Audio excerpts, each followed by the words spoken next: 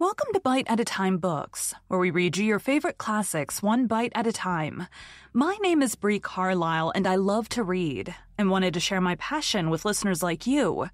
If you want to know what's coming next and vote on upcoming books, sign up for our newsletter at biteatatimebooks.com. Be sure to follow my show on your favorite podcast platform so you get all the new episodes. You can find most of our links in the show notes, but also our website, biteatatimebooks.com, includes all of the links for our show, including to our Patreon to support the show and YouTube, where we have special behind the narration of the episodes. We're part of the Bite at a Time Books Productions Network. If you'd also like to hear what inspired your favorite classic author to write their novels, and what was going on in the world at the time, check out the Bite at a Time Books Behind the Story podcast, wherever you listen to podcasts.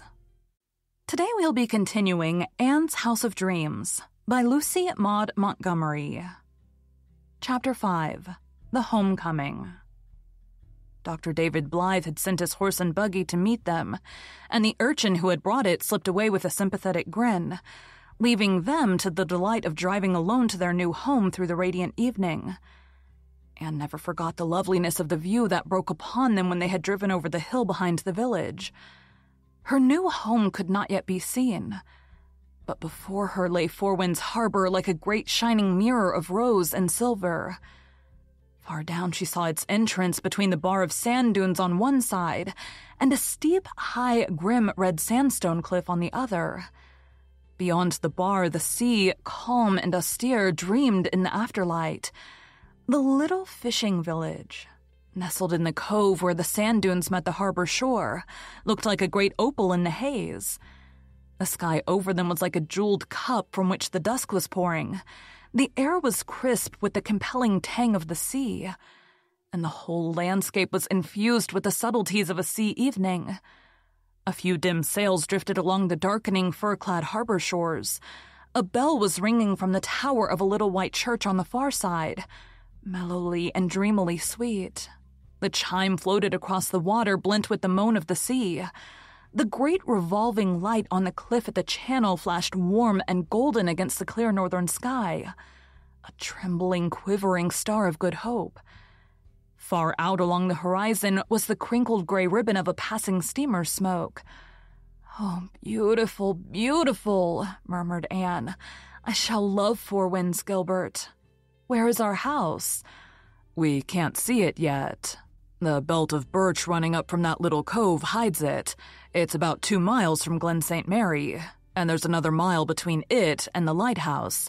We won't have many neighbors, Anne. There's only one house near us, and I don't know who lives in it.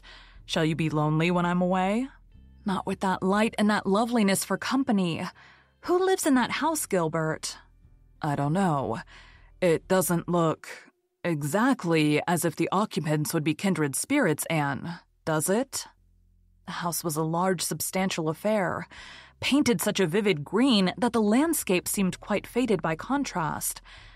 There was an orchard behind it, and a nicely kept lawn before it, but somehow there was a certain barrenness about it.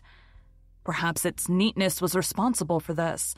The whole establishment, house, barns, orchard, garden, lawn, and lane was so starkly neat. "It doesn't seem probable that anyone with that taste in paint could be very kindred," acknowledged Anne. "Unless it were an accident, like our blue hall. I feel certain there are no children there, at least. It's even neater than the old Cop place on the Tory Road, and I never expected to see anything neater than that." They had not met anybody on the moist red road that wound along the harbor shore. But just before they came to the belt of birch which hid their home, Anne saw a girl who was driving a flock of snow-white geese along the crest of a velvety green hill on the right. Great scattered firs grew along it. Between their trunks, one saw glimpses of yellow harvest fields, gleams of golden sand hills, and bits of blue sea. The girl was tall and wore a dress of pale blue print. She walked with a certain springiness of step and erectness of bearing. She and her geese came out of the gate at the foot of the hill as Anne and Gilbert passed. She stood with her hand on the fastening of the gate and looked steadily at them, with an expression that hardly attained to interest, but did not descend to curiosity. It seemed to Anne, for a fleeting moment, that there was even a veiled hint of hostility in it.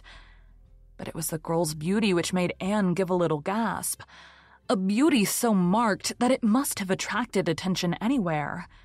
She was hatless, but heavy braids of burnished hair, the hue of ripe wheat, were twisted about her head like a coronet. Her eyes were blue and star-like. Her figure in its plain print gown was magnificent, and her lips were as crimson as the bunch of blood-red poppies she wore at her belt.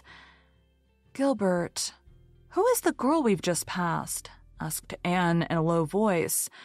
"I didn't notice any girl," said Gilbert, who had eyes only for his bride. "She was standing by that gate. No, don't look back. She's still watching us. I never saw such a beautiful face. I don't remember seeing any very handsome girls while I was here. There are some pretty girls up at the Glen, but I hardly think they could be called beautiful." "This girl is. You can't have seen her or you would remember her. Nobody could forget her. I never saw such a face except in pictures. And her hair, it made me think of Browning's Court of Gold and Gorgeous Snake." "Probably she's some visitor in Four Winds. Likely someone from that big summer hotel over the harbor." "She wore a white apron and she was driving geese." "She might do that for amusement. Look, Anne, there's our house." Anne looked, and forgot for a time the girl with the splendid, resentful eyes. The first glimpse of her new home was a delight to eye and spirit. It looked so like a big, creamy seashell stranded on the harbor shore. The rows of tall Lombardy poplars down its lane stood out in stately purple silhouette against the sky.